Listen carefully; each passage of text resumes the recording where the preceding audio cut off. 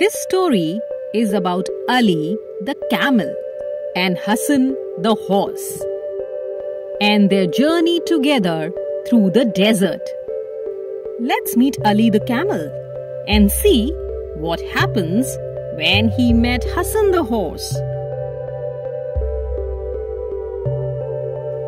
Once upon a time, in a small village, lived an Arab man with his loyal camel named Ali. The Arab loved his camel Ali. Camel was his only means of transportation. He used Ali to travel long distances across the vast desert, to trade goods and visit neighboring towns. One day, the Arab decided to buy a horse, hoping that it would make his travels more easier and comfortable. Arab bought a horse and named him Hasan. Ali was happy to see Hasan. He thought he will not be alone now. He has a new friend. He welcomed Hasan. But Ali was wrong. Hasan would always make fun of Ali for his hump, his long legs, broad feet, and his funny eyes. Oh, you look so funny with that hump. And the way you walk with those long legs and broad feet. And your eyes. You are funny, Ali. Look at me. I'm so good looking, strong and fast. Ali was hurt by his words, but decided to ignore him and continue doing his job. One day, the Arab planned to take both the animals on a long journey across the desert. Hasan was so excited and boasted about his strength, speed, and how he would easily outrun Ali, thinking he would be the star of the journey. Ali remained quiet, knowing that the desert is his home turf, and being a camel, he has special adaptations for desert life that the horse did not have. Soon they started their journey together. Hasan was strong and fast, but as they began to walk across the desert sand, it soon became clear that Hasan was struggling to keep up. The sand was too hot and deep. His hooves sank deep into the sand, making it difficult for Hasan to walk.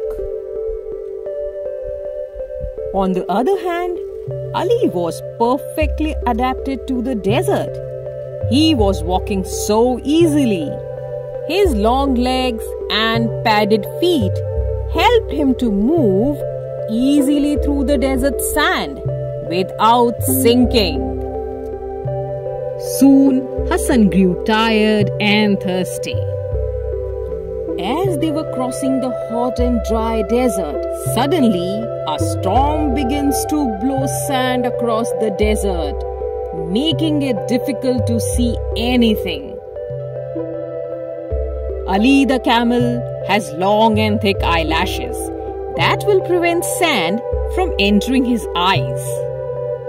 The hairs in his ears keeps the sand and dust away from his ears, and the nostrils that Ali can close to protect them from the blowing sand. With these adaptations for desert life, Ali the camel was walking and running easily through the desert sand. Whereas Hasan the horse had no such adaptations. Sandstorm made things more difficult for him. His ears and eyes were filled with blowing sand, making it difficult to see anything. As Ali raced ahead of Hasan, proud Hasan realized his mistake. He did not value Ali the camel, and he had been too proud of his looks. Ali told Hasan You find me funny because of my hump, but I store fat in my hump, which I use as a source of energy when required. Sandstorm got over, and Ali helped Hasan to cross the desert. Hasan felt ashamed. He went and said sorry to Ali for his behavior. Hasan knew that Ali the camel is the real hero of the journey. Ali was happy that he could prove himself to Hasan and show that looks were not everything. And as for Hasan, he learned an important lesson, that every creature have their own strength and weaknesses. It is essential to respect and appreciate each other. From that day on, Ali and Hasan became best of friends and traveled together, respecting each other. So this was the story of Ali the camel and Hasan the horse and their journey together through the desert. So now you know the importance of camels in deserts, and also that camels have a number of adaptations to help them survive in the hot and dry desert conditions. Camels can travel long distances and go without food and water for months. The energy-rich fat stored in their humps helps them to survive long periods without food. Camels have long legs to keep the body away from the heat of the sand. Their large padded feet help them to move easily on the sand without sinking.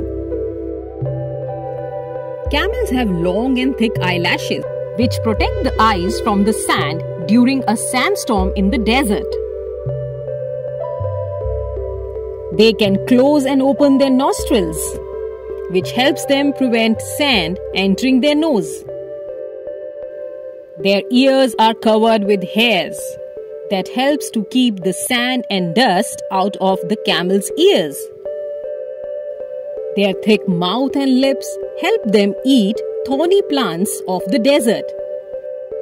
Camels are the only means of transportation in the desert areas. So the camels are popularly known as the ship of the desert. Remember, it's fun to learn, so keep learning.